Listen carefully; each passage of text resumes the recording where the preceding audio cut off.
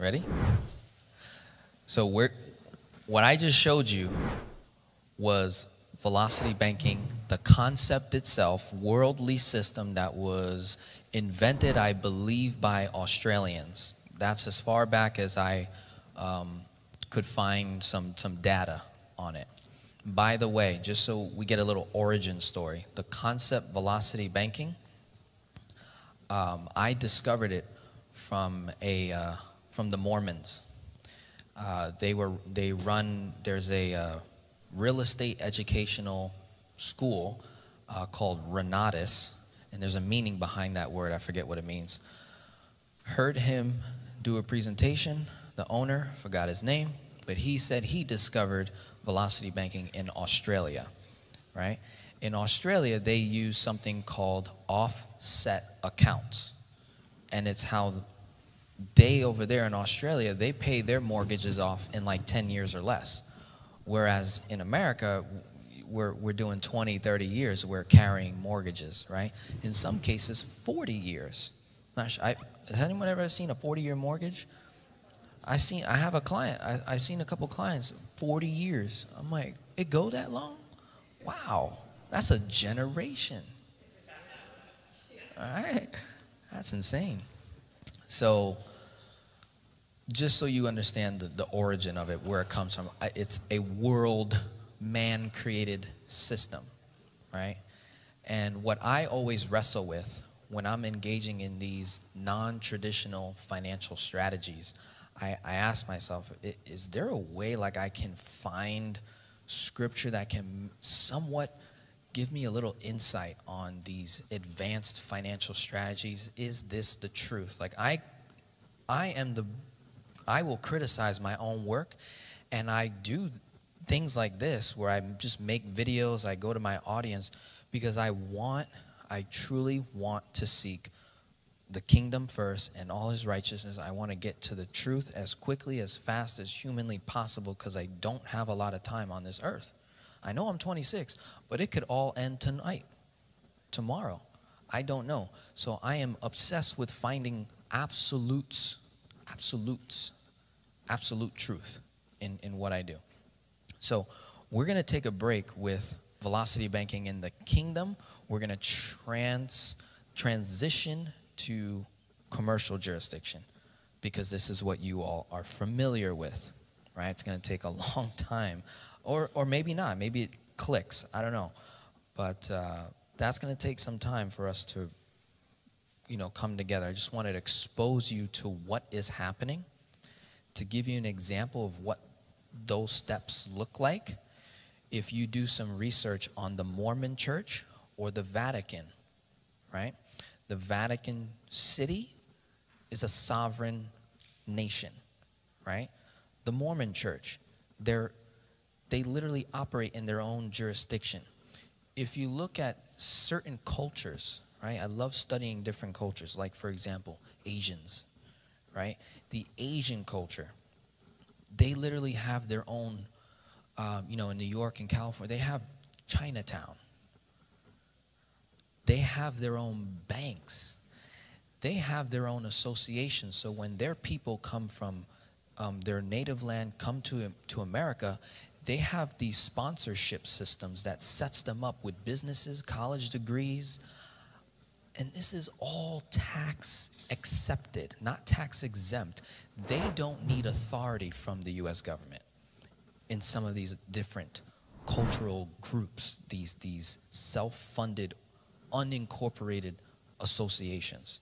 So they're operating squarely outside of commercial jurisdiction. That's how some of these cultures do it. When you look at Jeff Bezos, Elon Musk, Warren Buffett, as an individual, okay, I'm not saying this is right, because this is not what Bible tells us, but individually you can create your own empire, right? I won't call it a kingdom.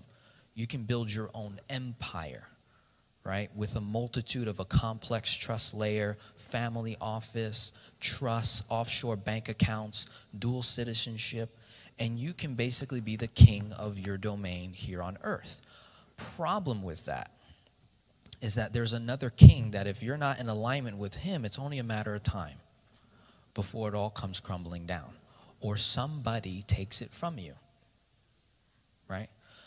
So when I looked at that, I was like, that sounds great. I can make a bunch of money for myself, individual, live a good life. But I'm more interested in this eternal feature, because we're only on planet Earth for about 100 years, maybe less. So, I could either have it all here right now, but I'd have to exchange my, your soul, right? So, ready?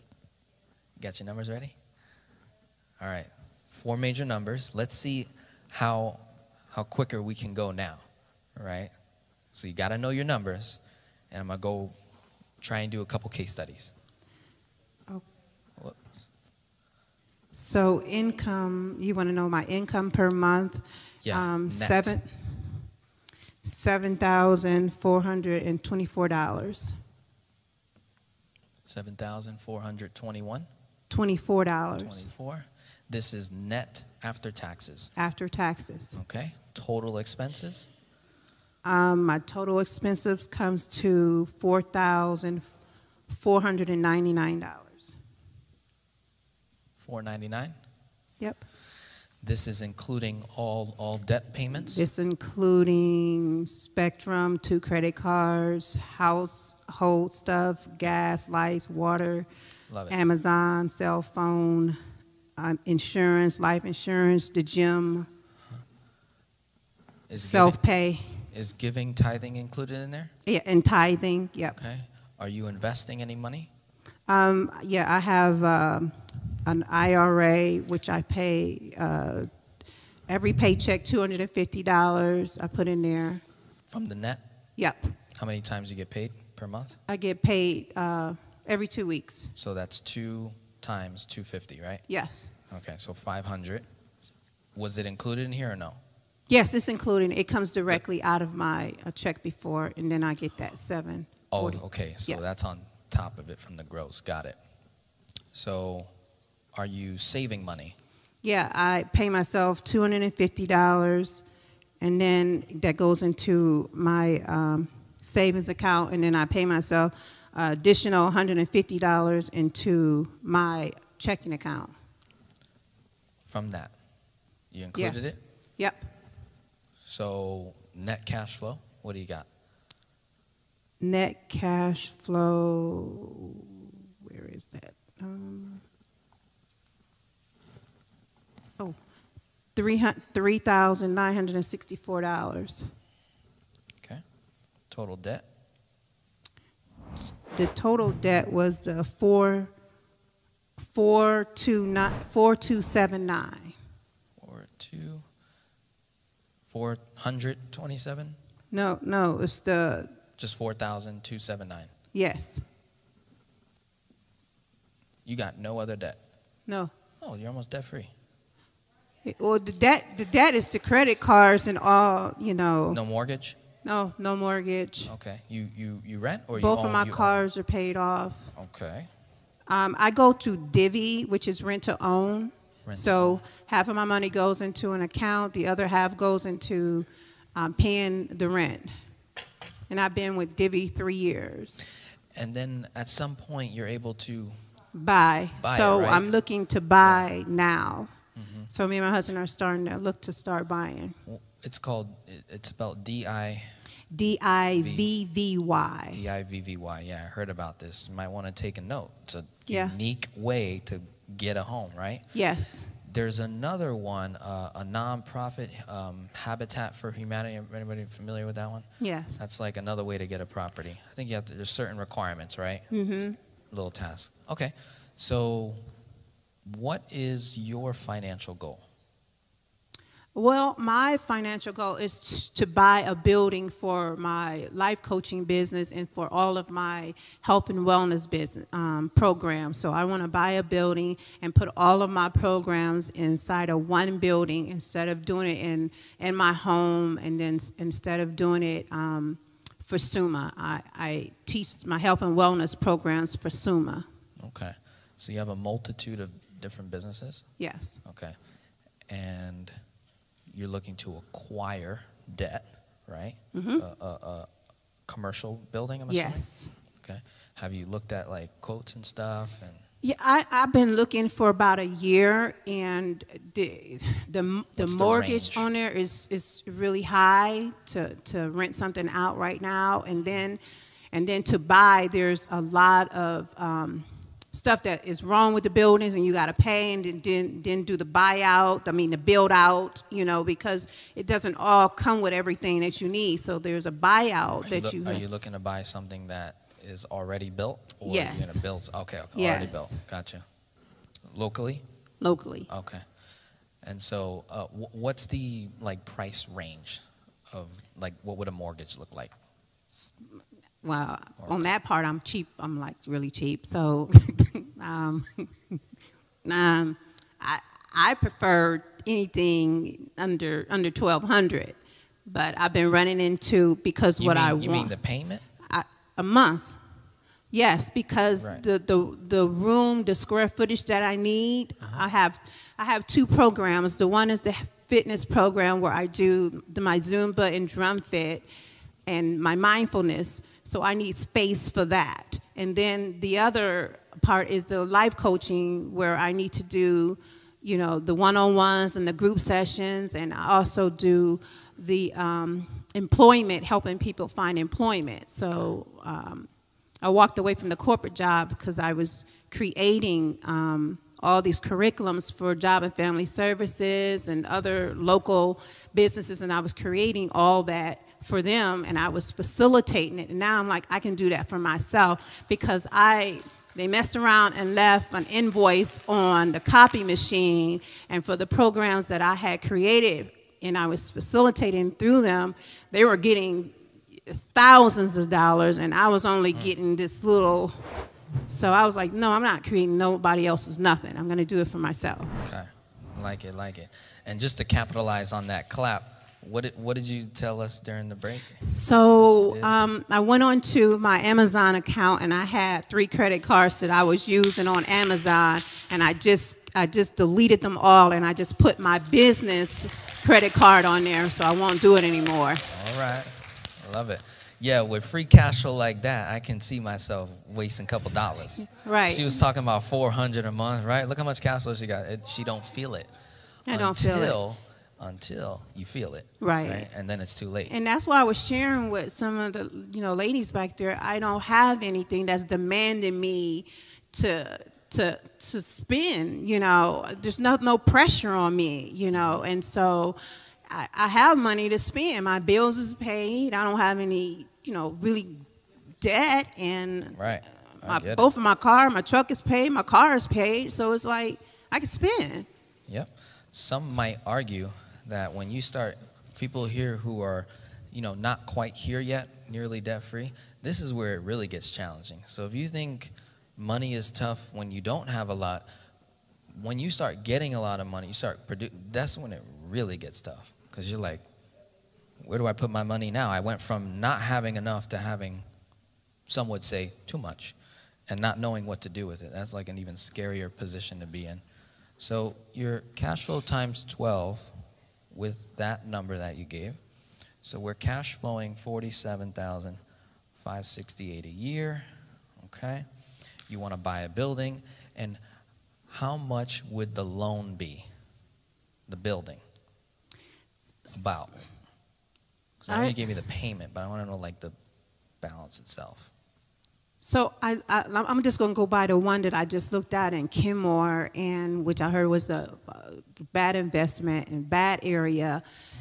So he wanted 52 to buy the building. I mean, I'm sorry, 152 to buy the building. 152,000. Okay. But it was a lot of stuff wrong with the building, so it was going to cost me almost that to get the building fixed. Mm-hmm. So 150 to get it, 150 to fix it up, 300. Yeah, but they were lawyers, and they were like, this will be a great investment because we are 2 lawyers that own it. We're from California, and they was trying to sell me all those big dreams, and okay. so I went and got 2 people to walk through the building, and they both said they told me no. Okay, let's say we found the building. right? It'd be on. With I'm sorry. what would be like, I want to find out what your questions are in terms of what you're going through, and then I guess so I'll ask you, by what means are you trying to accumulate the property? You know, do you have an intent to pay it off early, or are you trying to just, you know, acquire something and then essentially service the debt where you really don't have an intent to pay it off because you're going to do all these tax deductions, and then you're just going to create a ton of cash flow, and that cash flow is going to go to different projects or reinvesting in the business? So I kind of want to get an idea of where you're at and what your questions are. Those are good questions. I really haven't thought about that. I just wanted to get the building. I wanted to run all my programs through there. I wanted to hire other life coaches and one therapist. I wanted to also hire fitness trainers who can use the building when I'm not using it, so that they can pay the mortgage, and so I won't have to pay. So that's how far I have gotten with what I want to do. Sounds like you're trying to build one, like this model. I see it down in South Florida. I'm not sure if you guys have it here as well, but you ever walk into a salon and there's an esthetician, there's a makeup and hair, there's and they have their own little cubicles. Is that what that's kind of like?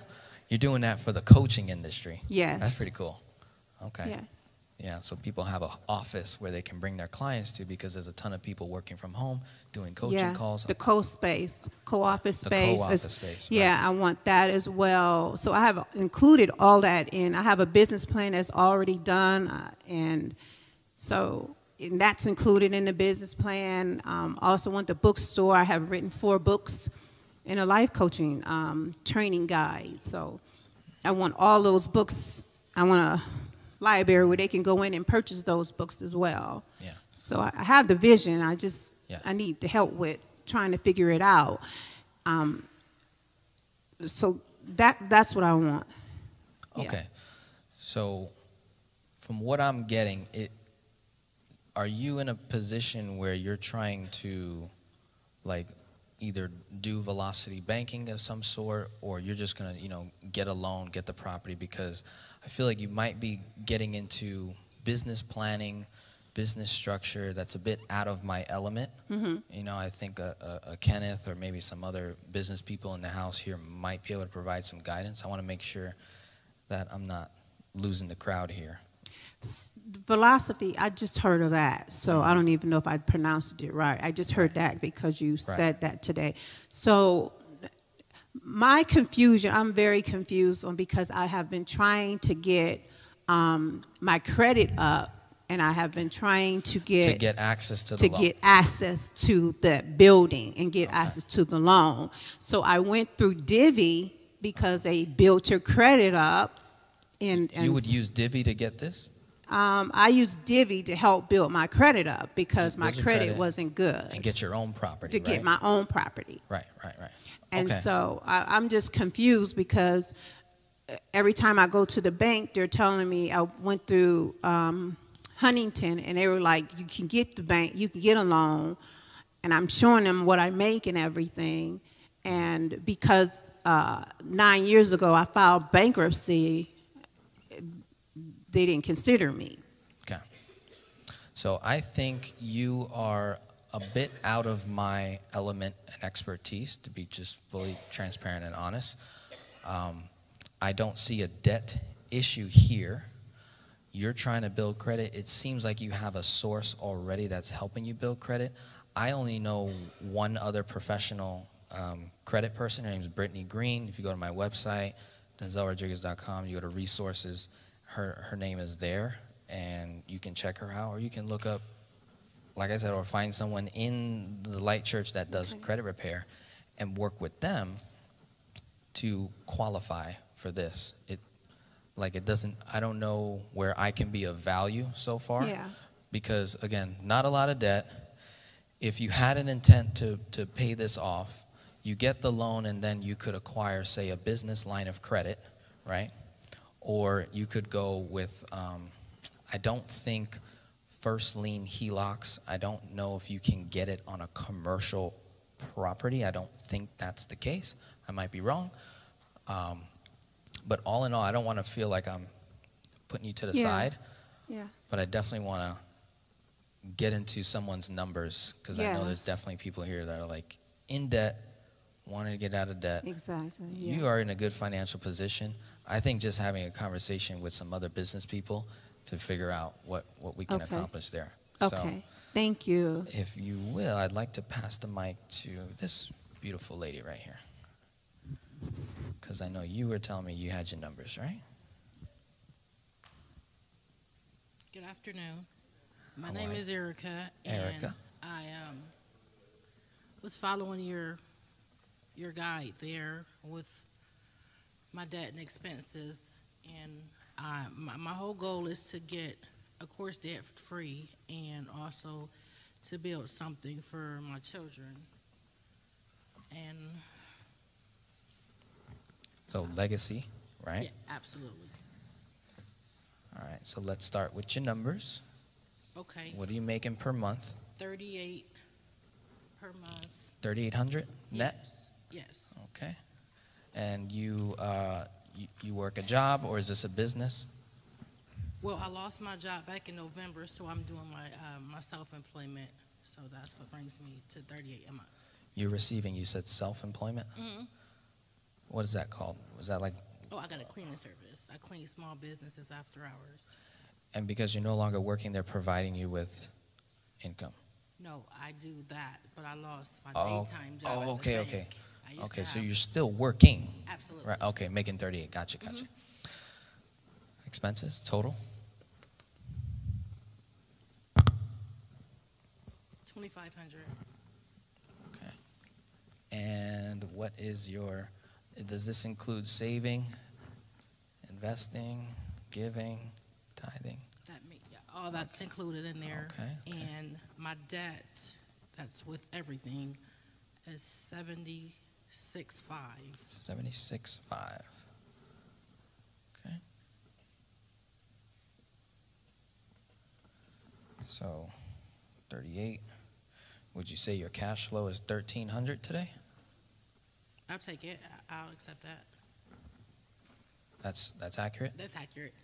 But before we move forward, I do have a question. I do have a savings account, and due to the fact that I lost employment in November, I am so afraid to touch it to pay the bills off or the credit card debt off, just because I just don't know. Okay. Well, we don't even really need to touch savings. Okay. So that can. Because I worked hard for that for a lot of years. So how much have you saved up so far? About 45. Okay, so that is money that you sleep well at night. I don't even look that way. So 45K cash on hand savings, right? Mhm. All right. Cash flowing 1,300 a month. And do you have a line of credit card, anything that, like, in regards to Velocity Banking, or is this is new? No, I have a line of credit, which I purchased a house off years ago, but the balance on that is 18. This is a personal line of credit? Yeah, I had a personal line of credit. Which bank? A Citizens Bank. It used to be Charter One. Citizens Bank. Uh-huh. Are they local? Yes. Okay, good to know. All right, so we're going to write that out because maybe someone in the crowd here might want to look them up. So Citizens Bank. You have a personal unsecured revolving line of credit for how much credit limit did you get? Do you have? They gave me 34,000. 34,000. I purchased a house for 25, and the other, what is it, 7 or 8? I just did repairs on the house. What's the interest rate on that personal line of credit? The HELOC, it is. Oh, this is a HELOC. Yes. Okay, so let's correct that. But go ahead, what's the interest rate? I want to say like 3.5%. Still to this day. Just, yeah, to this day. All right, because I know interest rates went up recently. Well, I haven't checked them. I think. I'm not certain. All right, so you have a home equity Yes. line of credit Correct. in the second position, right? Yes. Okay, so we got a HELOC, not a PLOC. Okay, cool. So, and then I have another question as you're writing. Go ahead. My score was 813, and then I paid the car off. I didn't actually pay it off. I did what we talked about earlier, the balance transfer to a 0% interest water? rate. Good. Okay. Let's go ahead.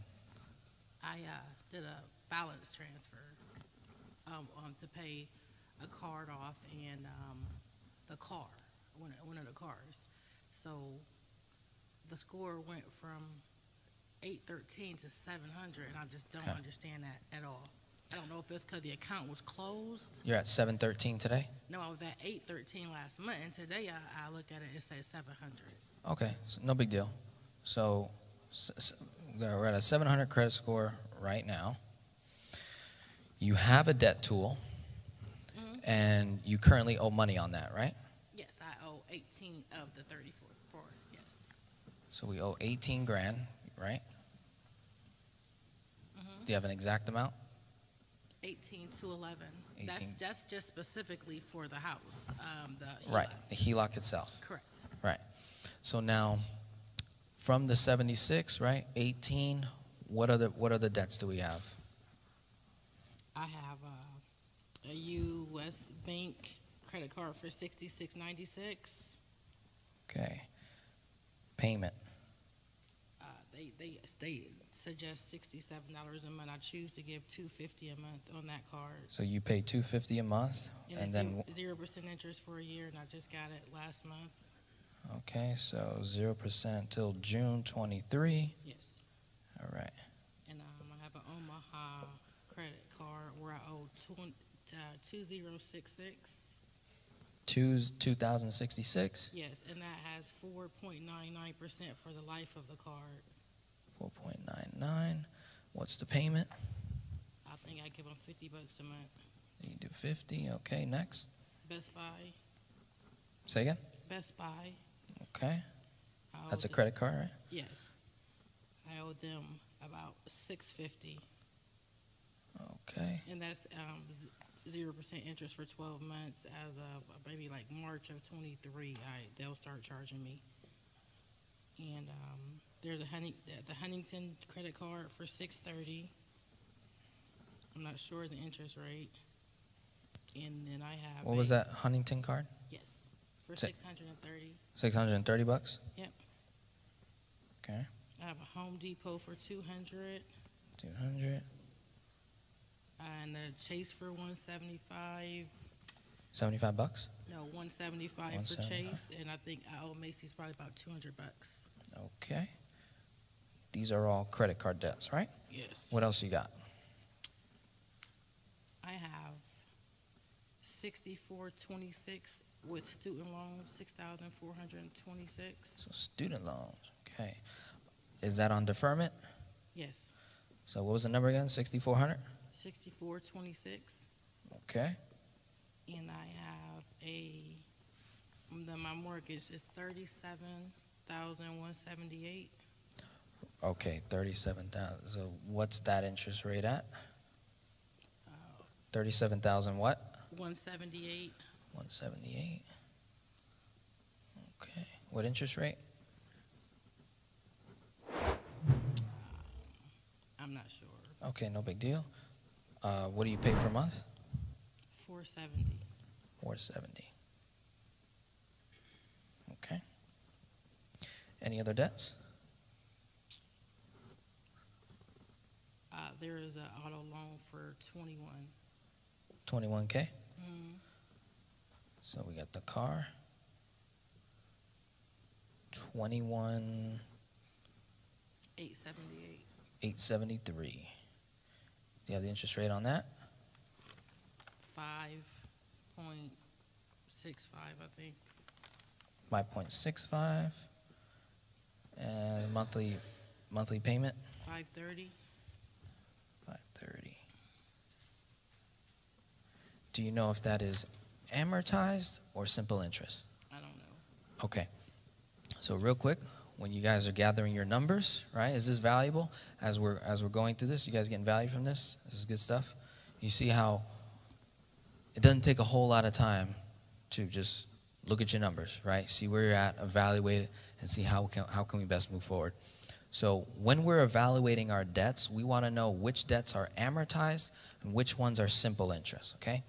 An amortized debt is typically your student loans, your mortgage loans. Usually the word ends with loan in the debt. Usually it's amortized, right?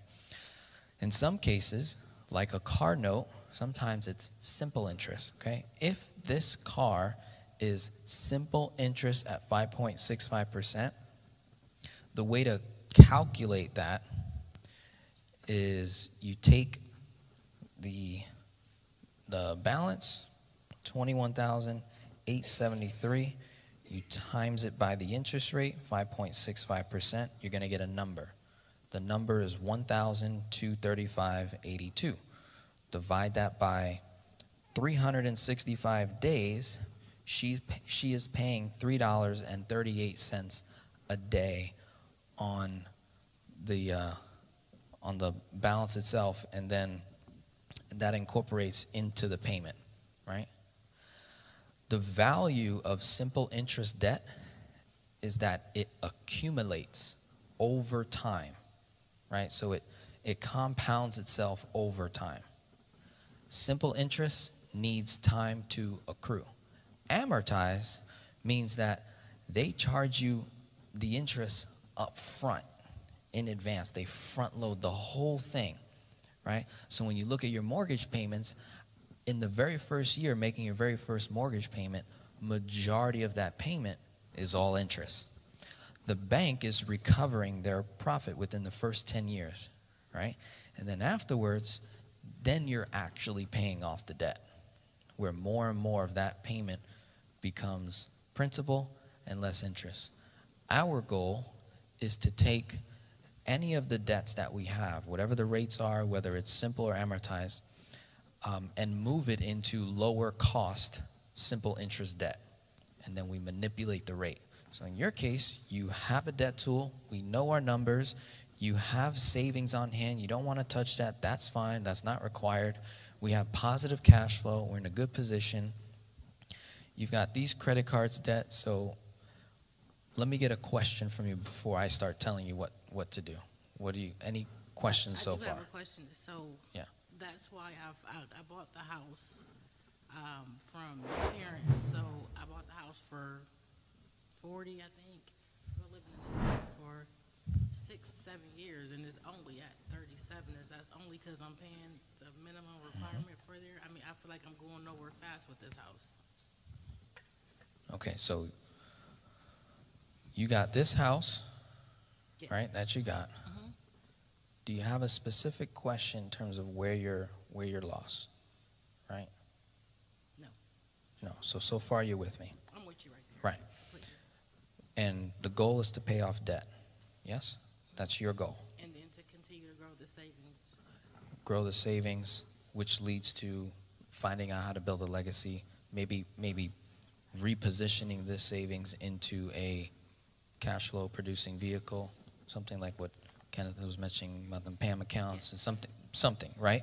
To accelerate, because we're not earning anything here. In fact, you're losing money, right? This money is losing value on a daily basis, right? Faster than you can save it, right? So it's not pretty.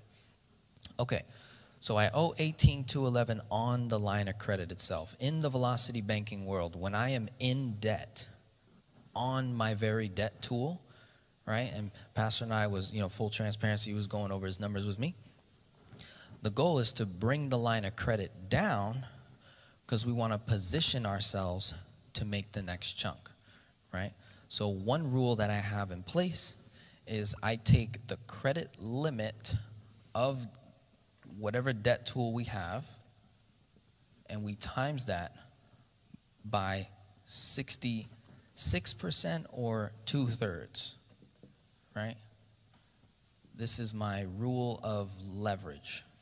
I then take cash flow per month, 13, and I times it by 12, right?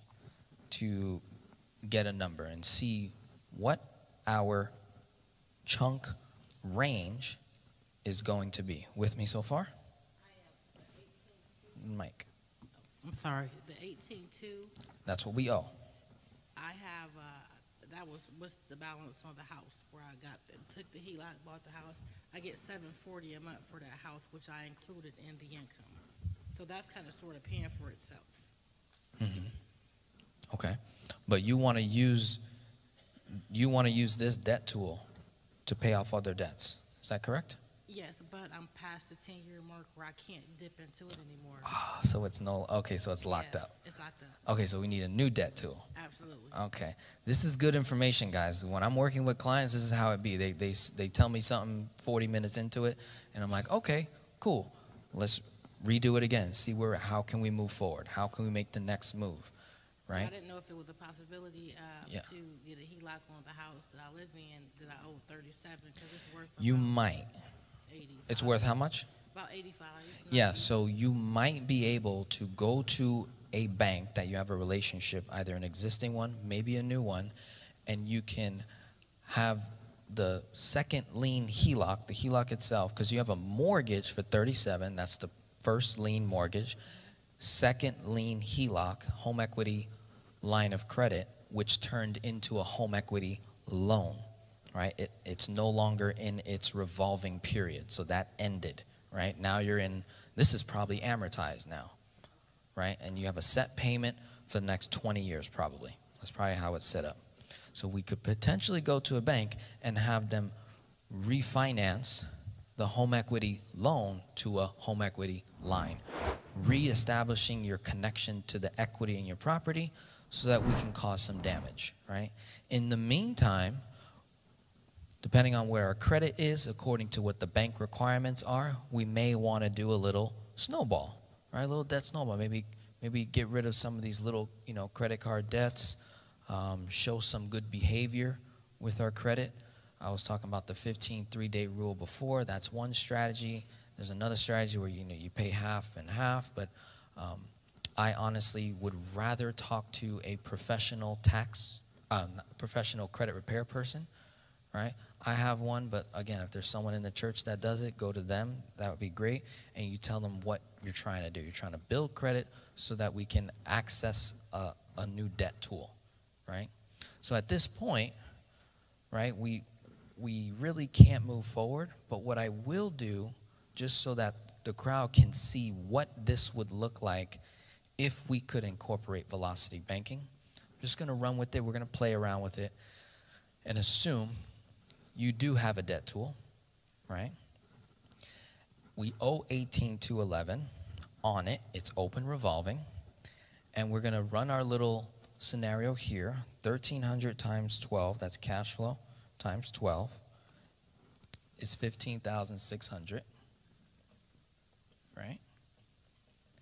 34,000 times 66% or 2/3. And if you're wondering, Denzel, where'd you get that 66 from? That sounds satanic, right? If you're wondering where I got that from, I spoke with a very, very knowledgeable this math guru that I met many, many years ago before I started creating videos on YouTube, and he had a software that was doing velocity banking for himself, and he was talking about this relation to the credit limit versus how much you would leverage.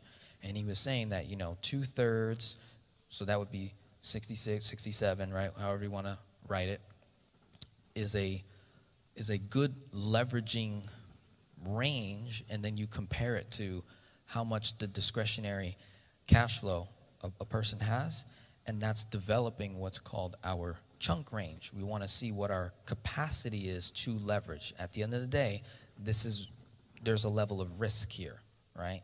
So we don't want to over leverage ourselves where we borrow, say, the whole 34,000, right?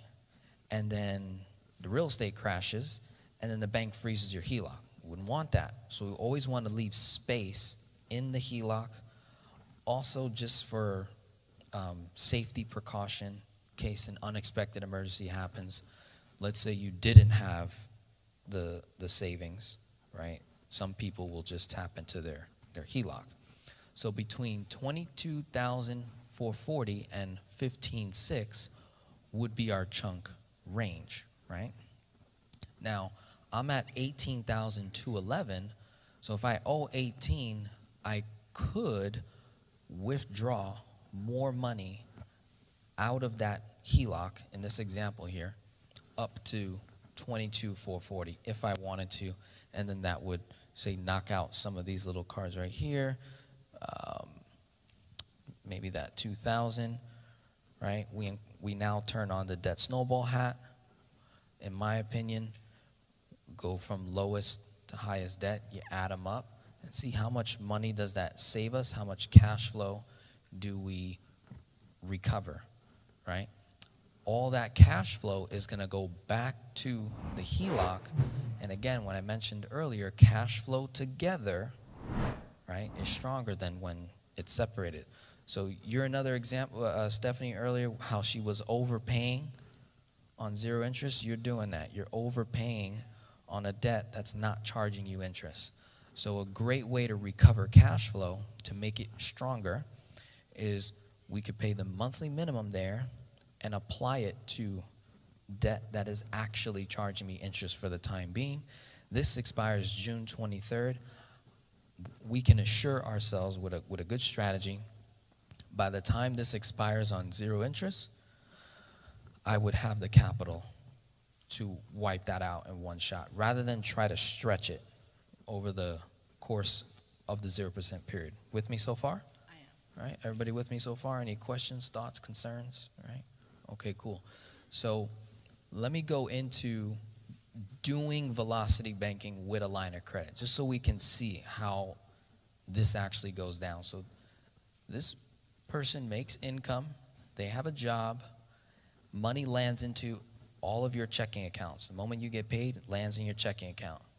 When you're doing velocity banking, you have a debt tool. Very first thing you do before you pay a bill, you send the entire paycheck to the line of credit. So we're going to assume she gets $3,800 over the course of 30 days.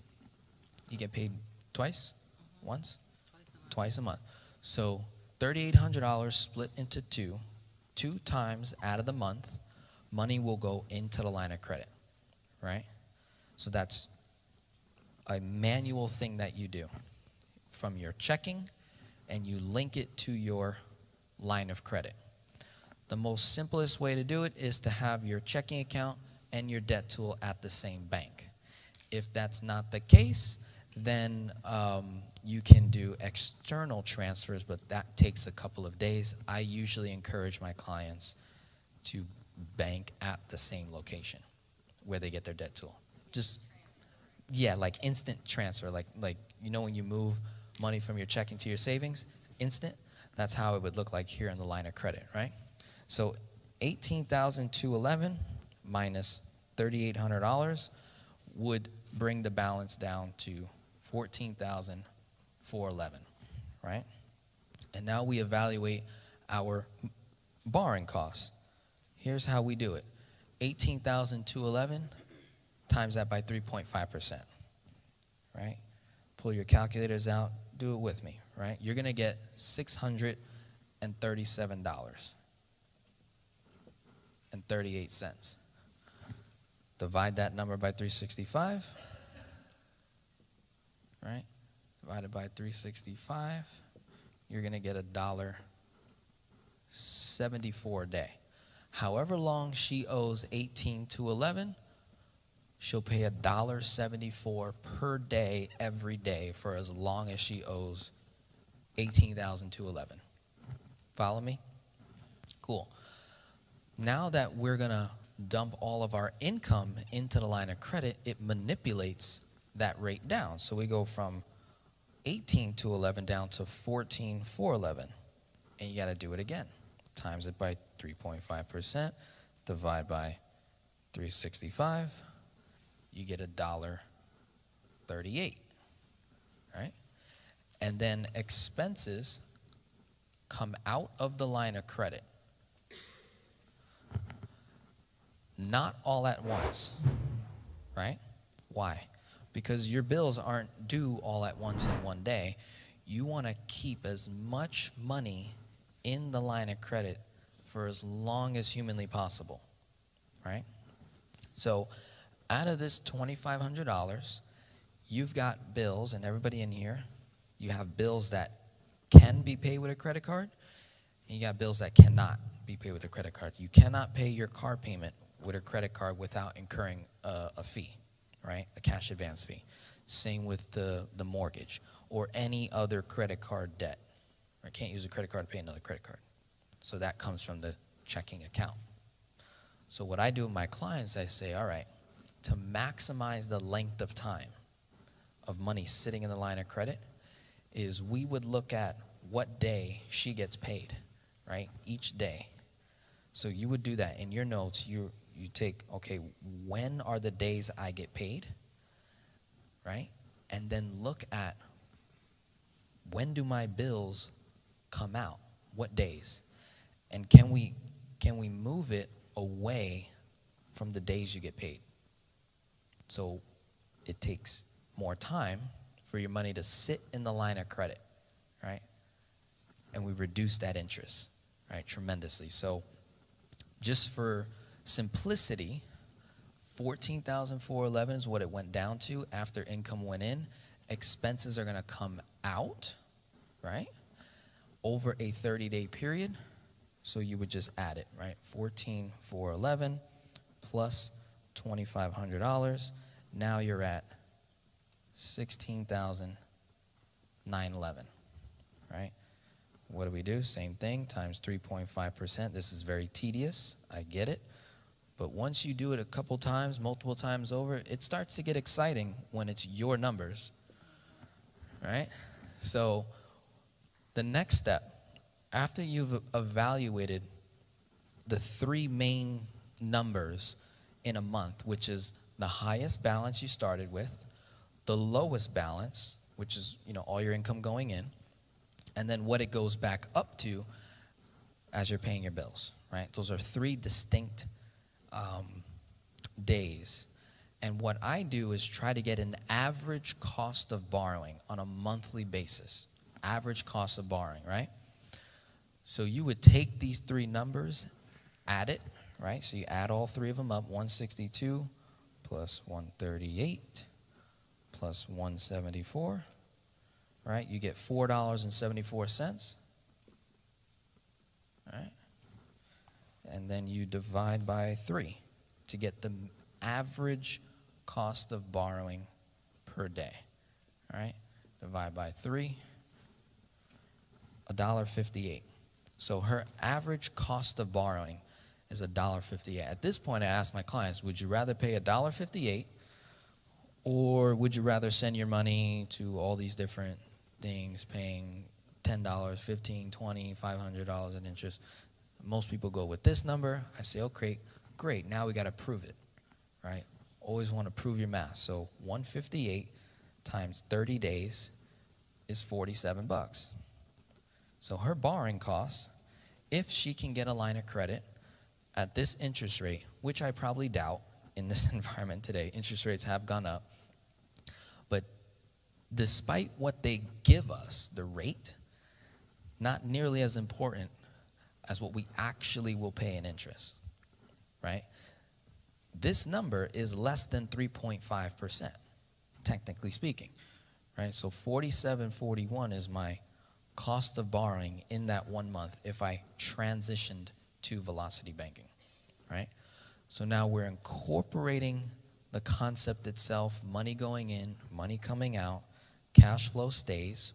100% of my cash flow is principal, right? Working hard for me in my advantage. Now, to spice things up a little bit, what she can do with those bills that can be paid with a credit card, we can get some cashback rewards, right? Uh-oh, this is where it starts to get a little fun because I want to offset that borrowing cost to zero. So from that $2,500, let's just say $1,200 can get run through credit cards, and maybe she earns 1.5% cash back.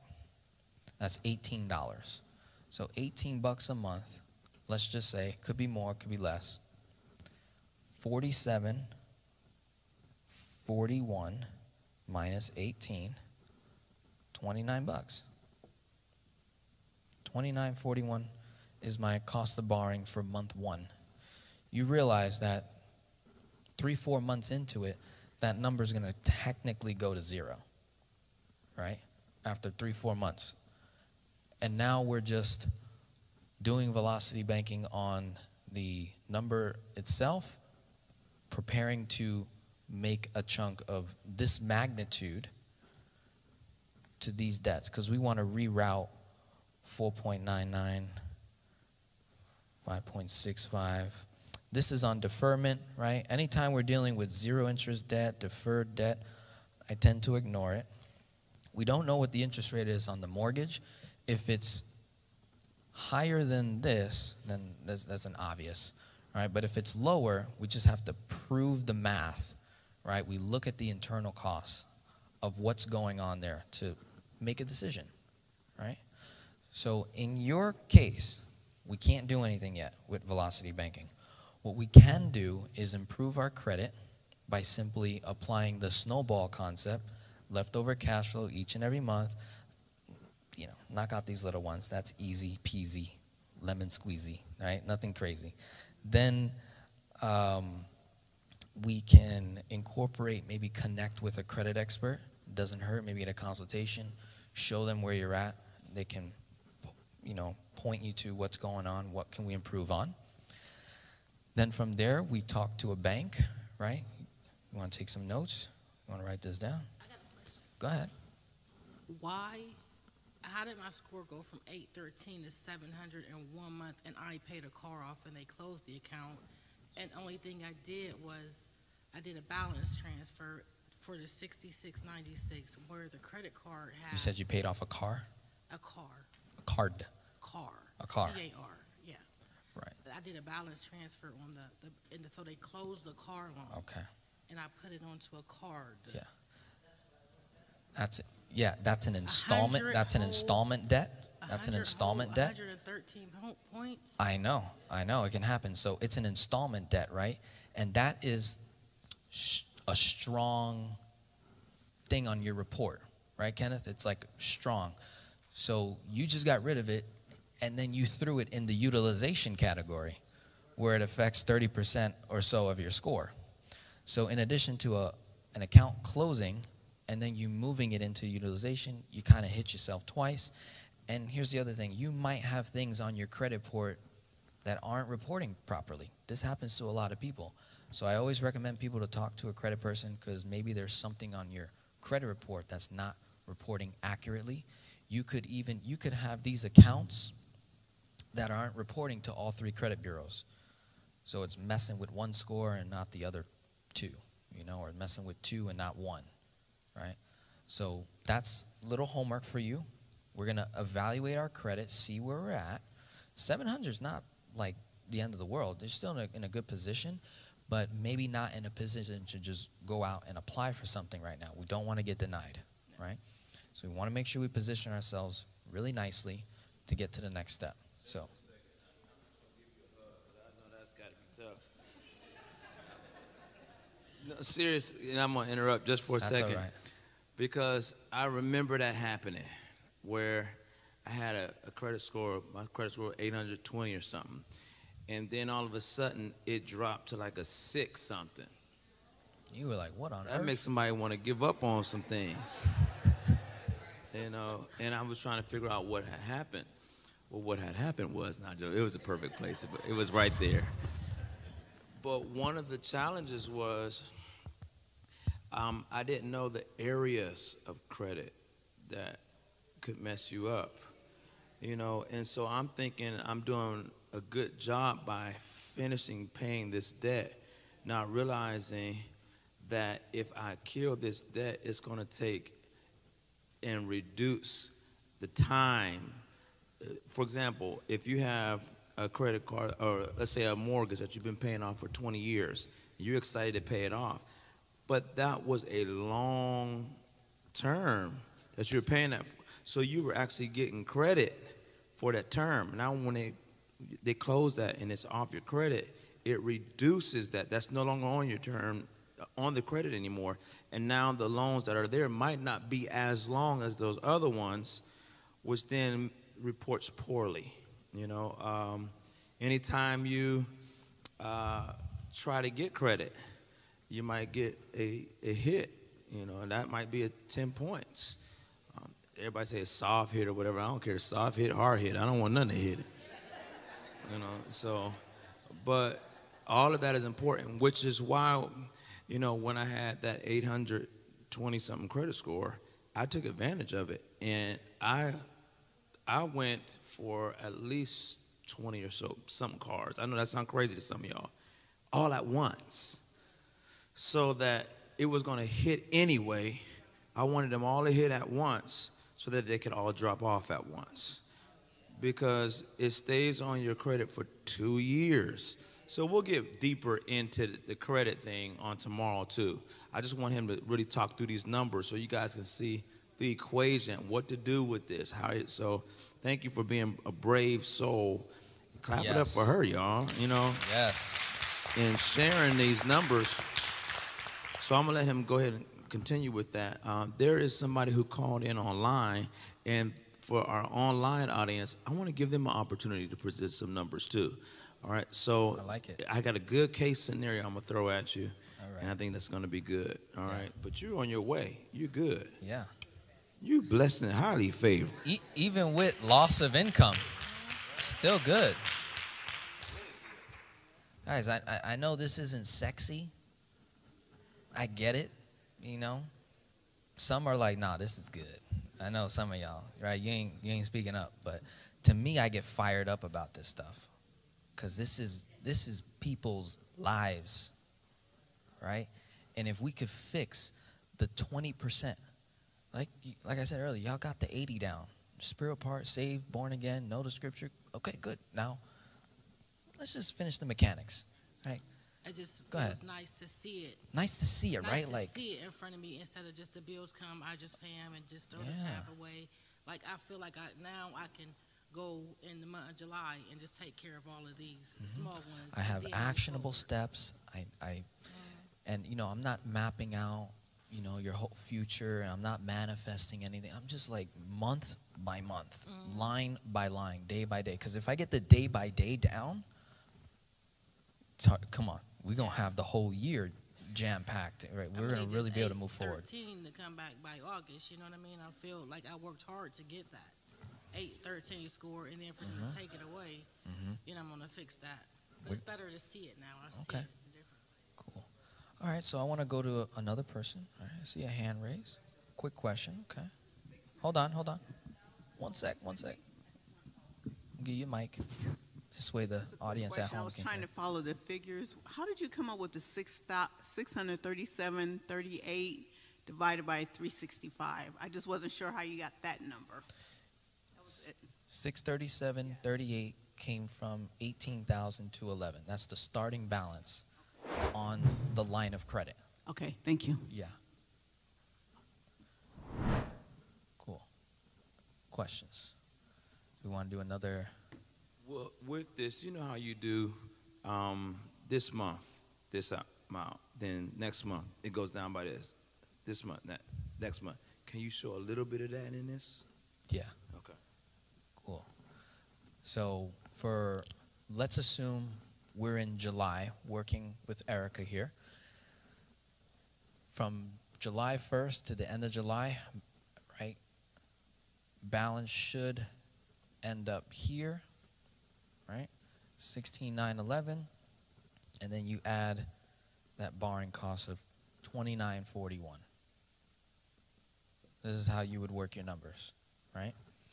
Now, just to be quick, to get an idea, my other rule here of preparing to make that chunk amount anywhere between 15,600, 22,440 is if we're in a position where we're already in debt on the line of credit, she made a move, I like to have my clients do velocity banking for about 6 to 9 months on the line of credit itself, bringing the balance down. I did this with Pastor Mark. I was like, look, for the next 6 to 9 months, you've already done your moves. Don't be doing too many moves, right? You did your moves. Let's shrink the line so we can prepare for the next chunk again. So you do it for about 6 to 9 months. You bring that balance down, and then we prepare to see what we're gonna hit at, right? So I'll just do a couple months here just so you can see how it looks like when money is flowing in and out, just with $3,800 of income. The more money we produce, the more money we make, the less we spend, the more cash. This is going to speed this bad boy up, right? Even faster. So 16,911, again, minus income plus expenses, 25. So now I'm at 15. Right, 15,600. I'm not counting interest just yet. We can factor that in later, but I'm just going quick. All right, so you do it again, minus income, 14, 311. So July, August, September, there's 38. Now we're at 13. October, so that's 1, 2, 3, 4 months so far. 11. That's November. And I'll just go to December. 38 plus, boom, 10, 4, 11. December.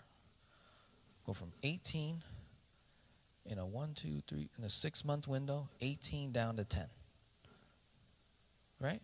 Not bad. We just created space in the line of credit to make about maybe a $12,000 chunk towards any one of these debts. Now, like I said earlier, from the very beginning, if we wanted to, we could move those little ones, right, into the line of credit, and whatever little payments she was making all gets redirected. Obviously, her expenses go down by however much cash flow she redirected. That's the beautiful part when you move one debt from one location to another, is you get the immediate cash flow from whatever that payment was, and it becomes 100% principal on the line because your income is the payment. And so you're every time a paycheck goes in, you're constantly pushing out the due date, and you're pushing the interest out further and further. It's really cool stuff. And then you throw in that credit card, and it's like adding a little nitro boost to what you're doing. So we go from 18 to 10, and we say, all right, now that we got a little handle, we got our feet wet, we're doing velocity banking, great, cool. What could we hit next, right? So we could go after, well, this one expires in March, that one's June, so we might not touch those. We might hit up that car. You said the car was paid off or no?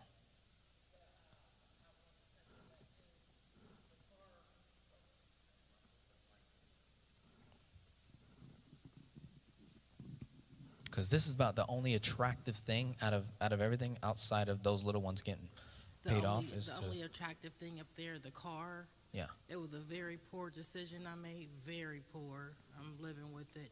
I co-signed. And, you know, the other party is not forthcoming with the situation. But it's okay, though, because, you know, good life lesson. I'm in the process of going to sell the truck.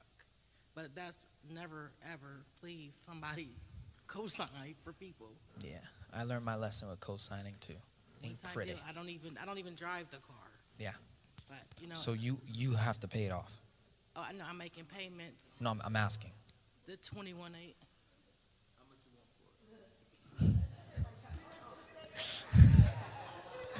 Look at that. Opportunity. It's a Okay. 15 F-150, so I'm trying to get like 26 for it. Okay. Silver. Okay. So A really, 15, so you're not trying to pay that off. You're trying to get rid of it. I'm going to get rid of it. Got you. So Absolutely. that's great. Cause I paid my car off. I don't got time to be. You don't got time for that. around with So really, your objective is really getting rid of that HELOC. And so if we could get out of the HELOC is stuck, right? It's now $700 and something a month, right? Killer payment. If we can go back into a home equity line of credit, right? We could accelerate it because now we can dump our whole income into it. And so that really is the focus. And then from there, we could go to the mortgage if we wanted to, right? We can go to a first lien HELOC. Maybe that's an option, right from the top. There's a lot of different things that we could, do with When this. that car leaves my life, which is going to be soon, I'll be okay. You get that back. Absolutely. And then that would go in there. And that just speeds up the timeline, if we're able to open up that line of credit. Let's go to Tim. Hold on. Let's get you a mic. And then you said there was a case study, Mark, from caller? Go ahead.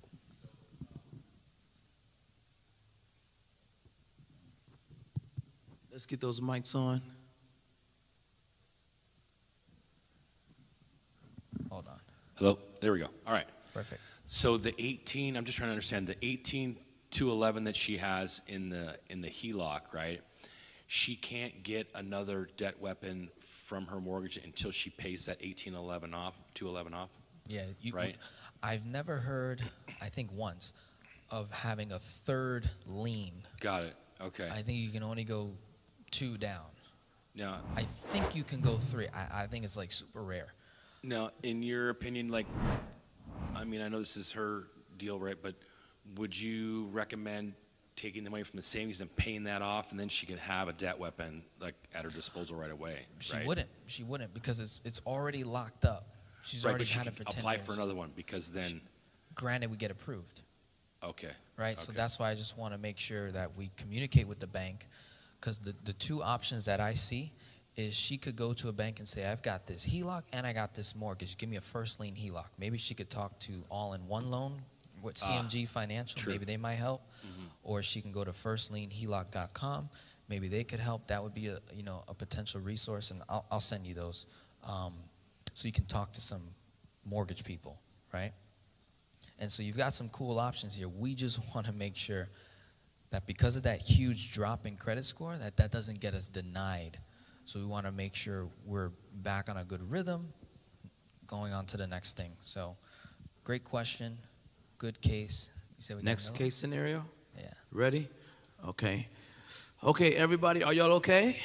Y'all okay? Stand up one more time. Stretch a little bit. Stretch a little bit. Stretch a little bit. We about to put y'all to work. Come on, This is what it's all about.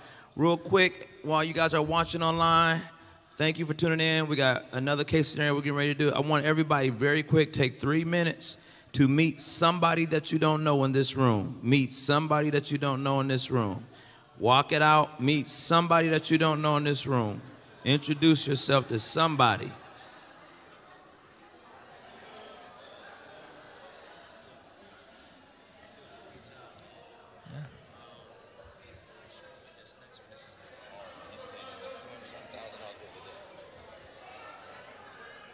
Will I be talking to her or no? Okay.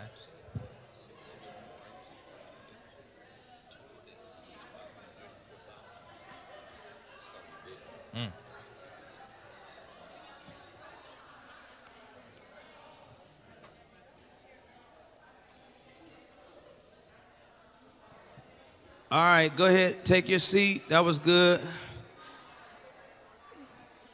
After this is all over, you guys can get each other's numbers and talk a little bit more. All right, you guys ready?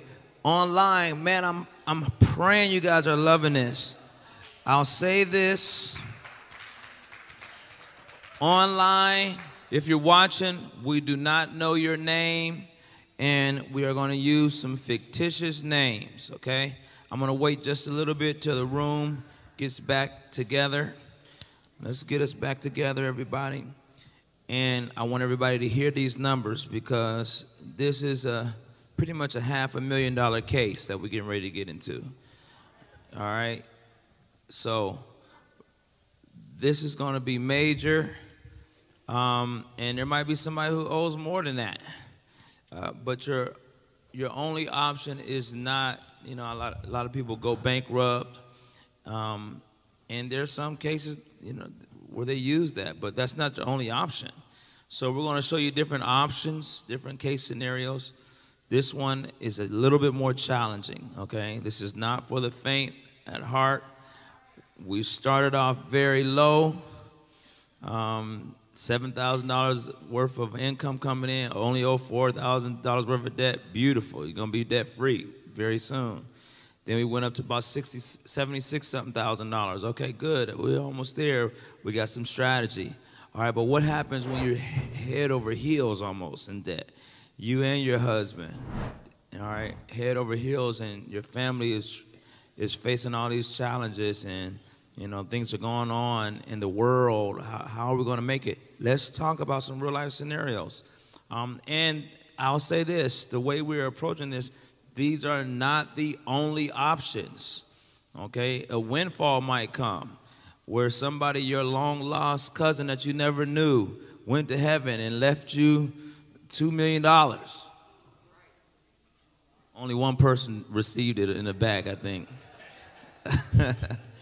Which is a shameless plug for me to say everybody in this church needs a life insurance policy of some sort.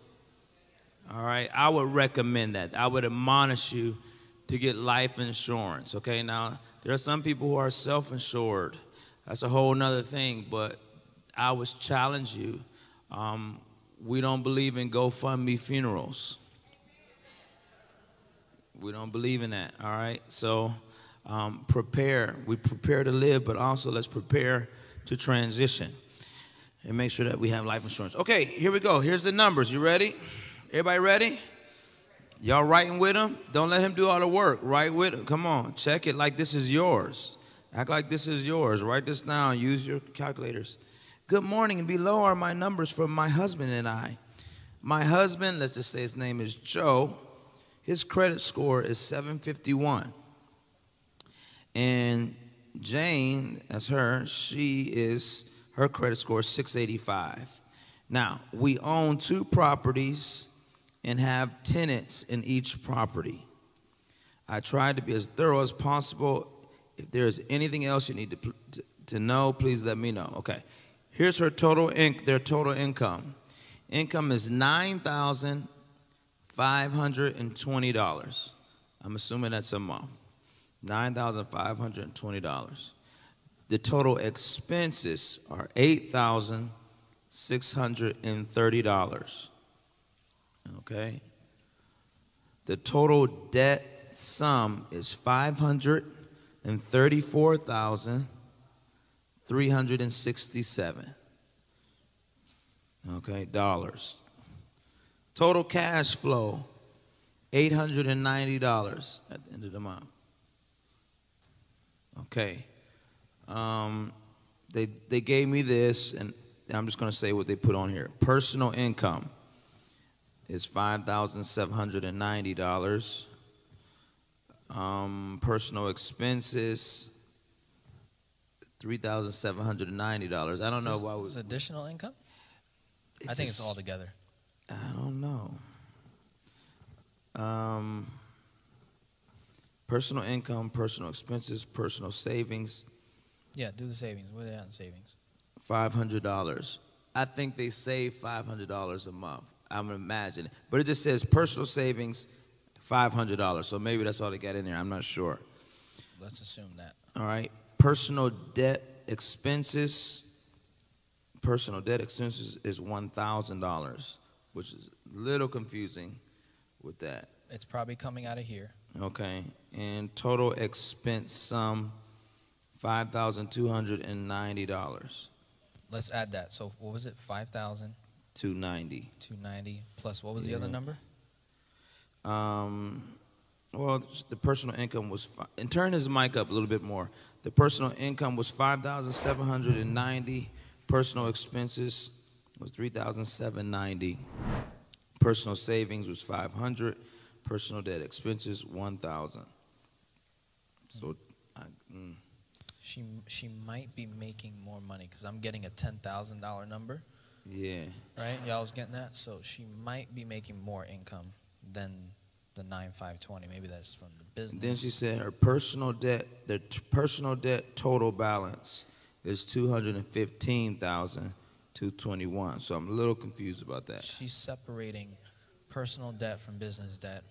Okay. Okay. So I'm just gonna lump it all together. Okay, good. For the time being. Yeah, that's probably what it is. Business for the rental properties, maybe. Yeah. So it All sounds right. like. So you want me to give you the personal income again? No, because I'm gonna just roll with what I got here. Okay. It does sound a little too confusing. Did she break down debt by debt? Yes. Let's do that. All right. That'll help. So,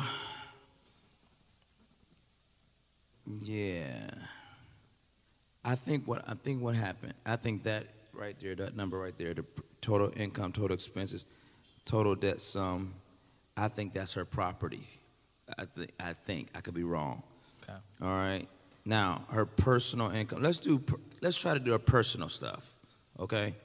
So her personal income $5,790. Personal expenses $3,790. Personal savings $500.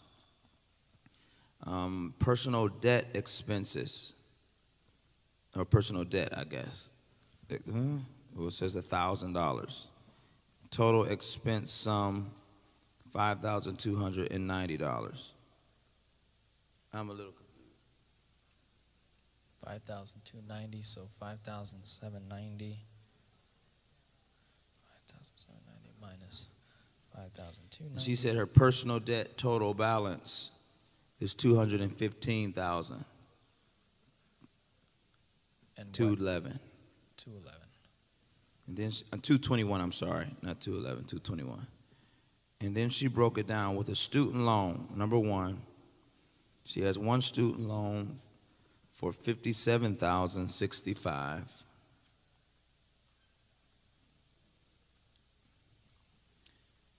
Her student loan two is $8,767.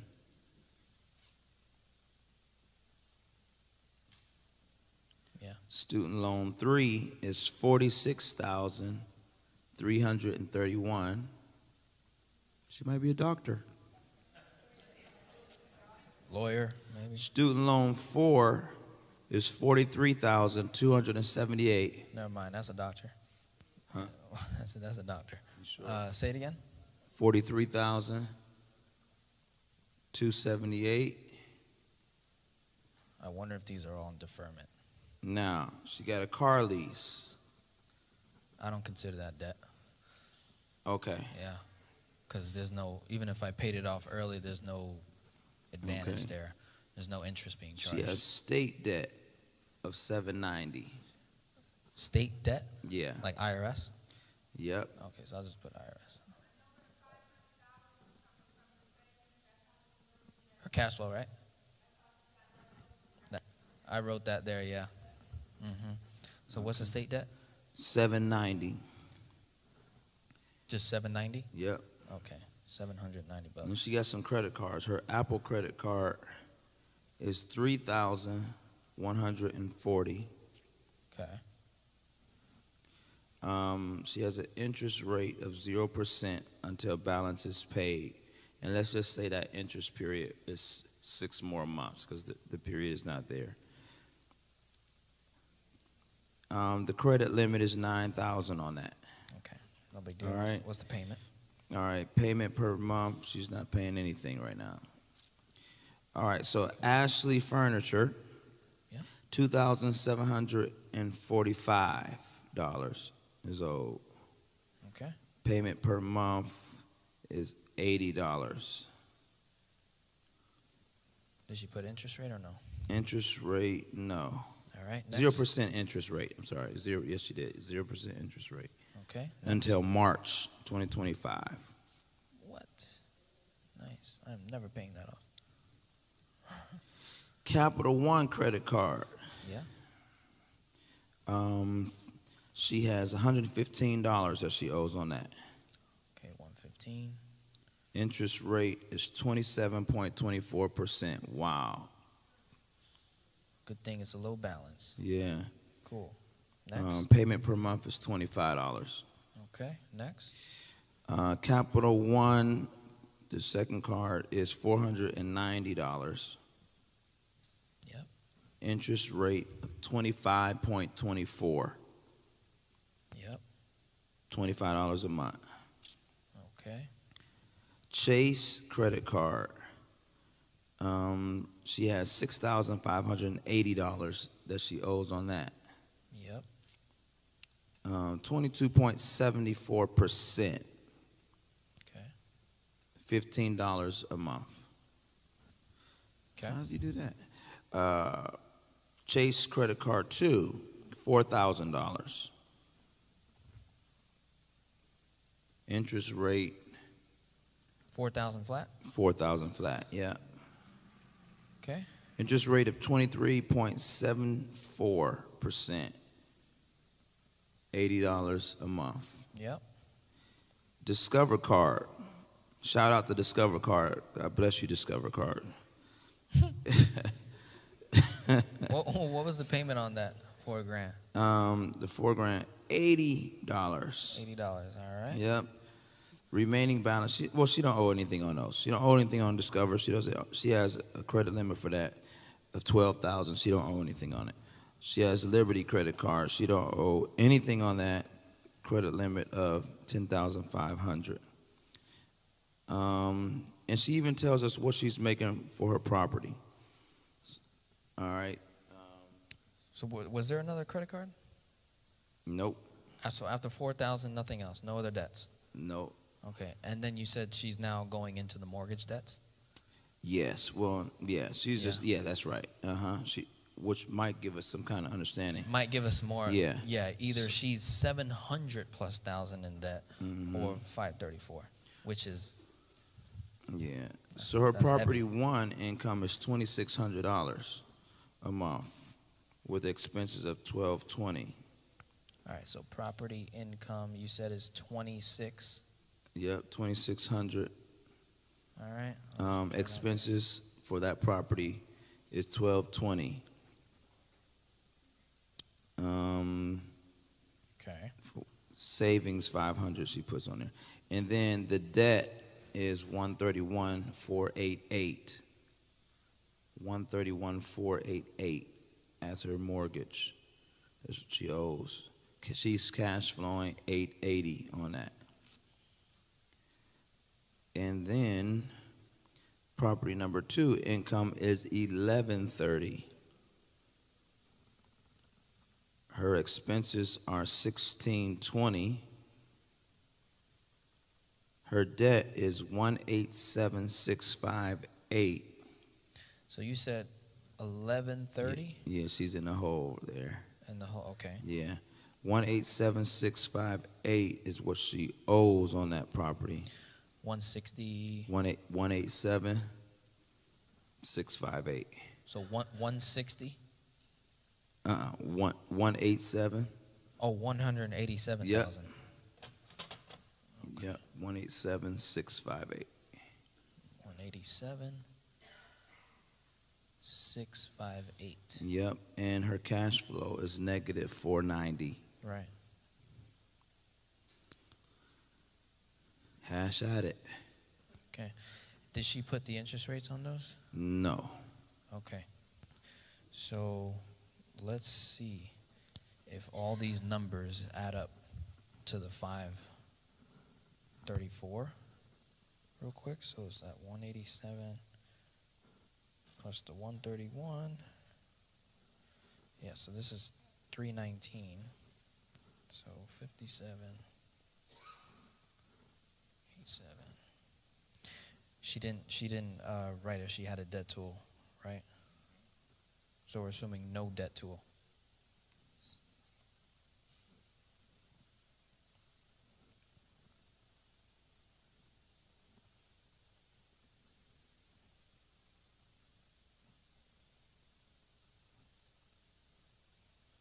All right.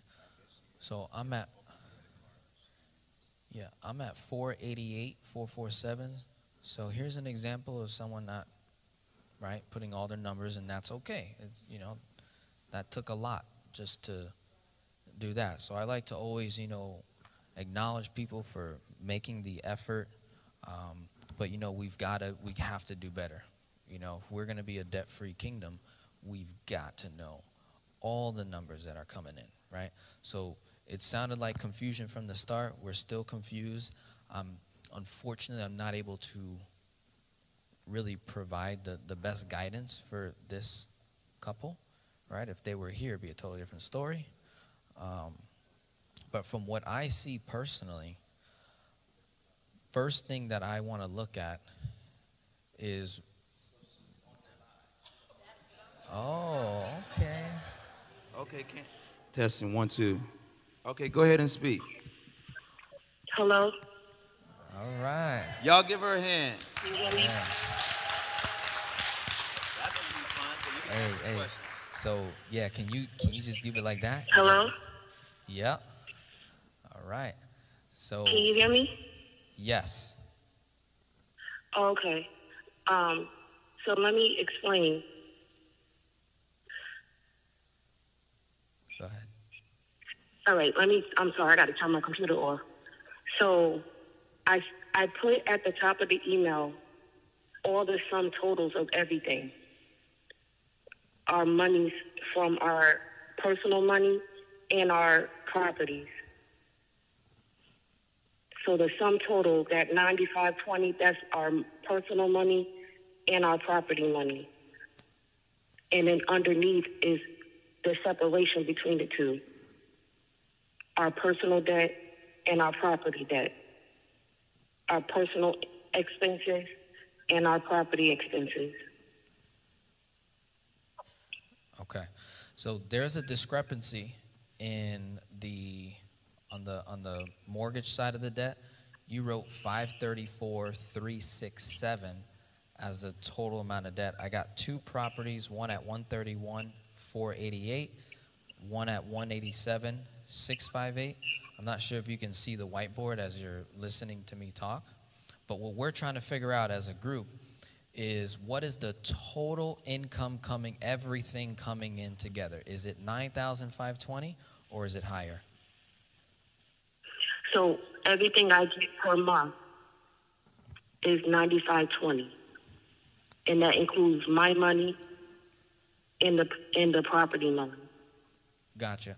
Which means that there's a net cash flow of $890 from Right, personal and business. between my money and the property money. Right. Okay. So do you currently have a debt tool? And as I'm asking that question, do you have previous knowledge of the velocity banking concept, or are you brand new? I don't have a debt tool. I'm actually talking to a loan officer on Monday about getting a HELOC on one of the properties.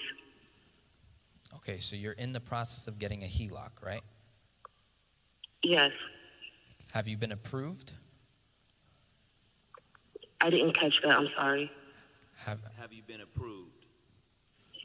No, I didn't even start the process yet. I'm meeting with her on Monday. Okay.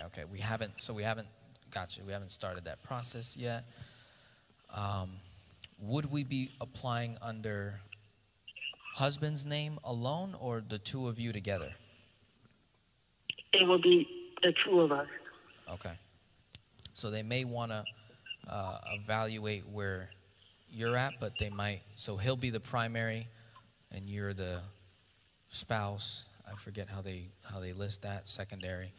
But essentially, when it comes to husband and wife, they both have to sign off on the HELOC anyways.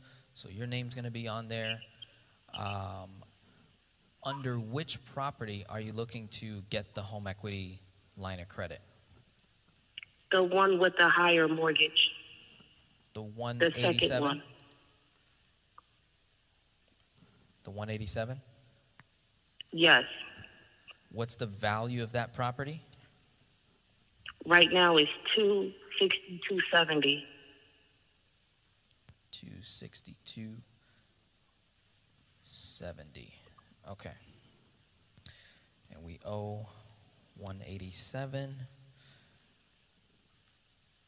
And usually we can get up to 80% LTV. So let's see, 260. I just need you to make one correction. Go ahead. Actually, two.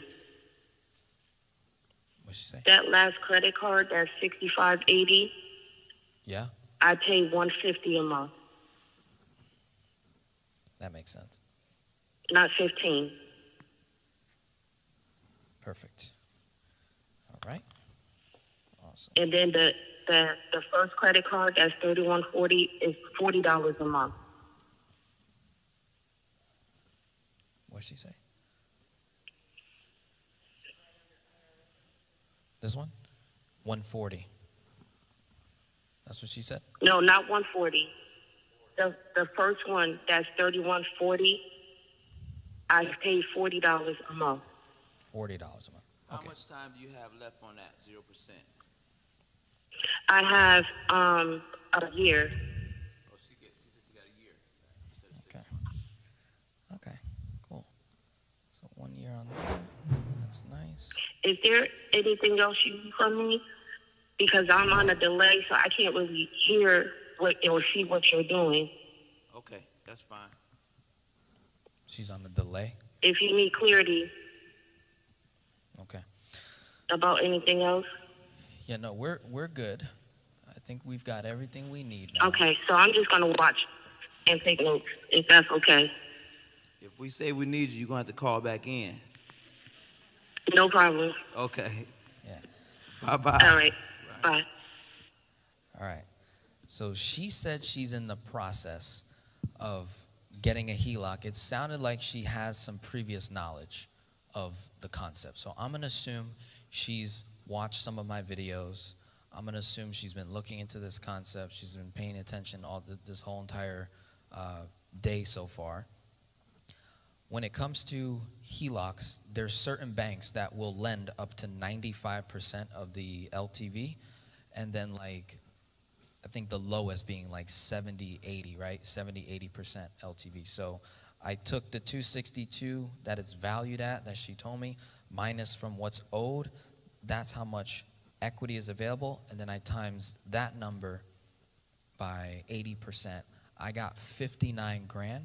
So I don't see why we can't get a $50,000 line of credit with this type of income. 50,000. I think HELOC rates are starting to float around 4 and 6%. Some may be higher.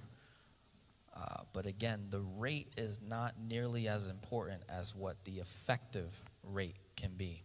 If we can bring the effective rate down to 1 to 2%, sometimes 0, then I could care less what this rate is, because what I'm actually paying is significantly less. So let's assume she got a HELOC in the second position, and we'll go with the highest rate, say 6% is what she gets. We want to shoot for anything below whatever the rates are, right? Oh, that was one thing. If we could get the rate, maybe she can comment. But we want to know what the rates on these are. In this particular scenario, we obviously don't go after the highest debts. In the debt snowball world, you don't do that.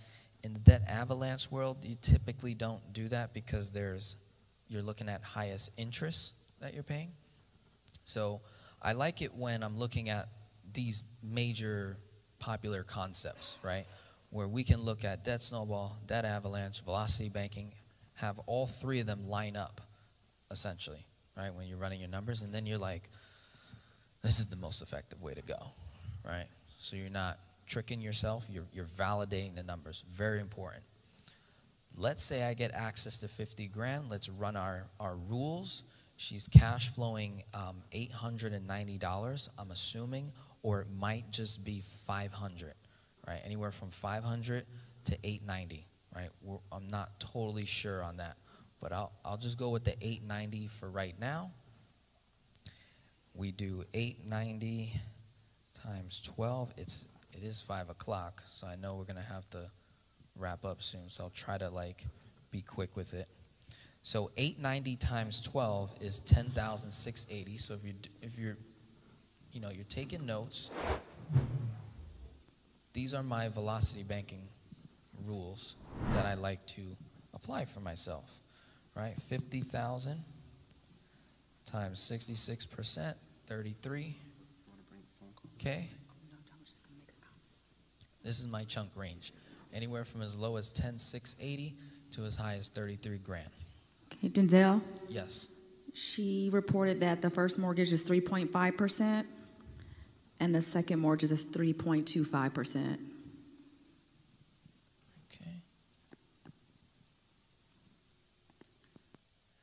And then we want to know if she's making payments or if these are all deferred. So let's ask her that question, what she's paying or if they're all on deferred. But the most attractive thing I see so far as of right now, because she doesn't have a HELOC yet, what do we do when we don't have a debt tool? We revert to debt snowball, positioning, pregame work, right? So she can easily go after the smallest debts here, that 115, done, the 790, so 790 and 115. 905, right? We could do that, or right here, that 490. All right, so let's do that instead because that's smaller. So 115 plus 490. So debt snowball loan, we can easily get rid of this one, easily get rid of that one, redirect 50 bucks. 890 minus 605. I still got 285 left over. She can take that 285, apply it towards here, right? Are you with me so far? Nothing crazy, right? 790 minus 285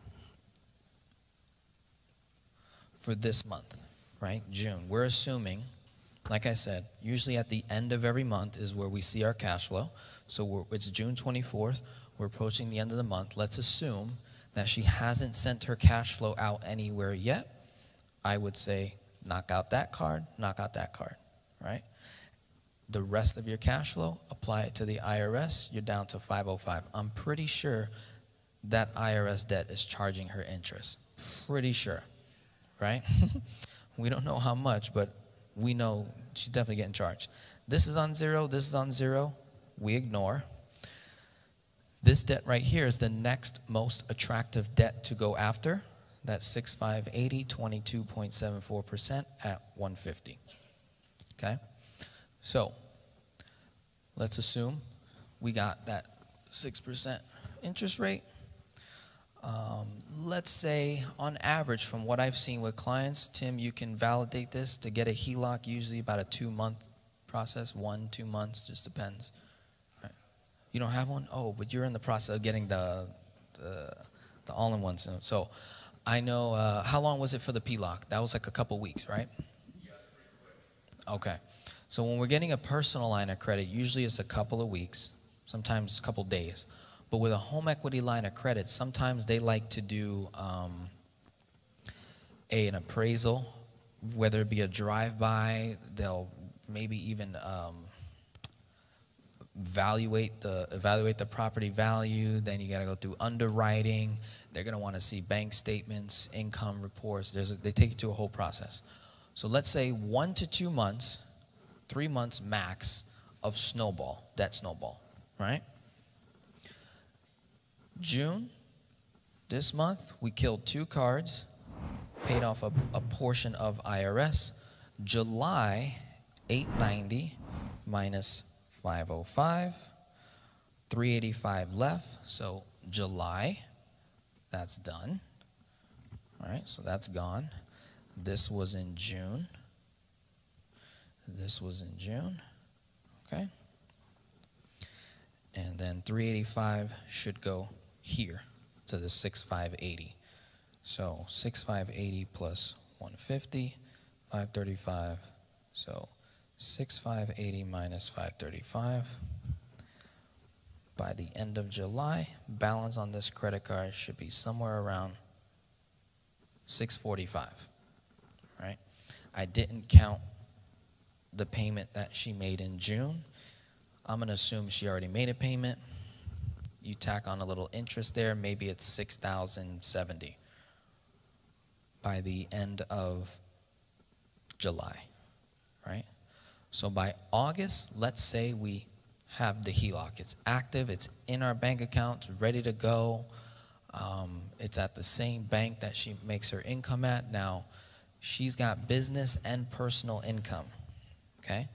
Now, depending on how her structure is, if she has an LLC, which is just simply a pass-through entity, okay? She can take the incomes from these properties and she can park it in the HELOC, right?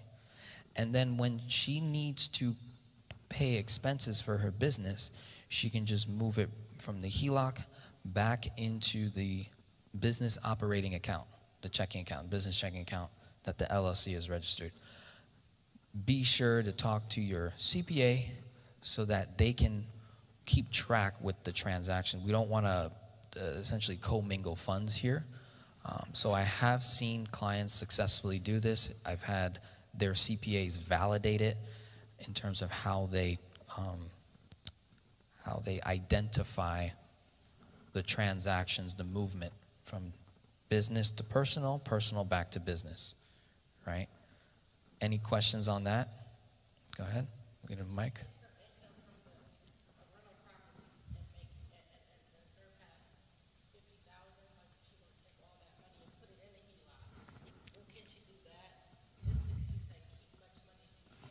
That's what essentially what I'm saying. So in her case, we know that she has personal income and that business income. So when the revenue that she gets from either the rental properties or if she has a business, I'm not sure, it lands in her business checking account. This is a personal home equity line of credit on a rental, or it might be a business rental, right? So if it's through the business, that's probably even cleaner sometimes. Then it's just a matter of moving your personal income to the home equity line of credit, and it sits there, right? When it's ready to be deployed, move it back out, and you send it to its proper locations, right? There's no issue in just having money parked in your debt tool, whether it's a business line of credit or personal line of credit. But what is important is talking with your CPA, your accountant, so that they're on the same page, they know what you're doing, they're gonna see all these transactions going on, you know, so they wanna be aware. I think that's important. Let's assume we are now in August, right? It's August. We've got $6,045 owed. That's the next attractive debt that I want to hit up. These two debts we're going to ignore. And when it comes to her student loans, let's say they're all private. So that means they're not on deferred. And she's getting charged interest and she's making a payment. I'm sorry, Denzel. She said that there's no payments on the student loans. They are actually in deferment right now. Okay. So they're all on deferment, right? Okay. We're in a good position here. So they're probably not accumulating interest at the moment. Only thing I see of value is to simply move that credit card into the HELOC, and that's a little too loud, I think, my microphone. I just heard it go really loud. So that's about really it. Now, if she wanted to do some damage on these properties, she said, oh yeah, it was on this one. What was the rate? I put 3.5 and then 3.25, right? Oh, yeah, it's right there. Okay. So all we would have to do is prove that we can bring our borrowing costs from 6%, that's the rate that they gave us, let's just say, to below 3.25. And that is not hard to do. If we can get the borrowing cost down to 1 to 2%, what's happening is not only did we move the 187 at 3.25 amortized to 6%, 6% becomes 1 to 2% simple interest, right? You drastically eliminate all that interest on the amortized loan. I want you guys that have mortgages to print out your amortization schedule on your property, and you're gonna see like this drastic number of interest. And it's all front loaded in the beginning. When you pay ahead on an amortized loan, it literally cancels the interest. So it will never arrive again, right? You literally cancel it. You bring it in here, it was interest you were gonna pay anyways in the HELOC. Now, all I'm doing is paying a significantly lesser amount. And then you combine all income going into that debt tool,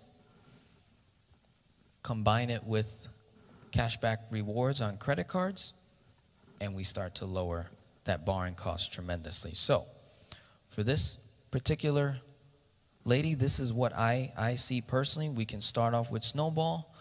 We work our way to acquiring a HELOC, 50K, even if it was 30 grand, right? We could do damage, right? We don't have to, try to get the most amount, but I don't see any issue with 50. I think we can get HELOC rates in this environment between 4 and 6%. We run our borrowing costs, and it's just a matter of figuring out what this lady wants to do. Whether does she have a desire to pay these off, right? Let's say she doesn't. She's like, I don't care. These are cash flowing, right? Except for this one, right? This was negative, right? So she may want to kill that. Let's just say she does. All right. If that's the case, we could do velocity banking here first. And I've worked with clients with significant student loan debts, them white collar careers, right? I'll have them go to the corporation that they work for, and we can negotiate their student loan debt. So instead of getting a bonus pay, right? And I think Kenneth can maybe, he might have some mixed feelings on this, all right, but I'm gonna get your opinion on this. If there's an opportunity, I work at a corporation, I can get a promotion, increase my income by say 2%, 3%, my tax bracket goes up, right? My tax bill will go up in terms of, because I'm still in the employment realm. If you were to look at what do I net from that 2, 5, 7% increase in pay versus negotiating with the company to maybe wipe out a lot of your student loan debt by making a 1, 2, 3 year commitment, right? Even though your income doesn't go up in that jurisdiction as an employee or self-employed, you eliminate 6+ figures of debt by making an agreement with the corporation. The amount of time it would have took you anyways, even with the pay increases and promotions and bonus pay, either is going to be the same amount of time or longer, right? In most cases, it's longer, but you're betting that you are going to get those pay increases and bonuses. Those may or may not come. But if we can get something in writing from the corporations that we work for to say, hey, pay these off, right? Get rid of these. Then you can maybe focus on investing, right? The difference that you would have sent to the debt. So maybe her and her husband to get together and say, hey, what's God's purpose for our life, right? What is God's will for our life? How can we turn that into a business plan which generates cash flow in a different tax status, business owner, investor, reducing tax liability, increasing net cash flow?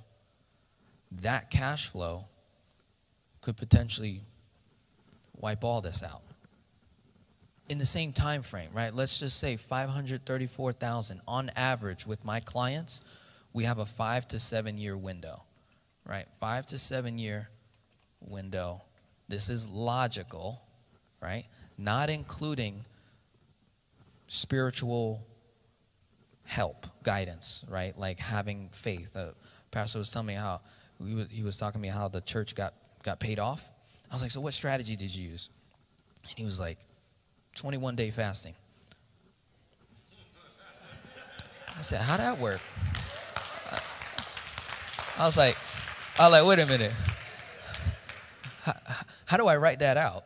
Like, how do I teach my clients that? Wait a minute. So I would love to have a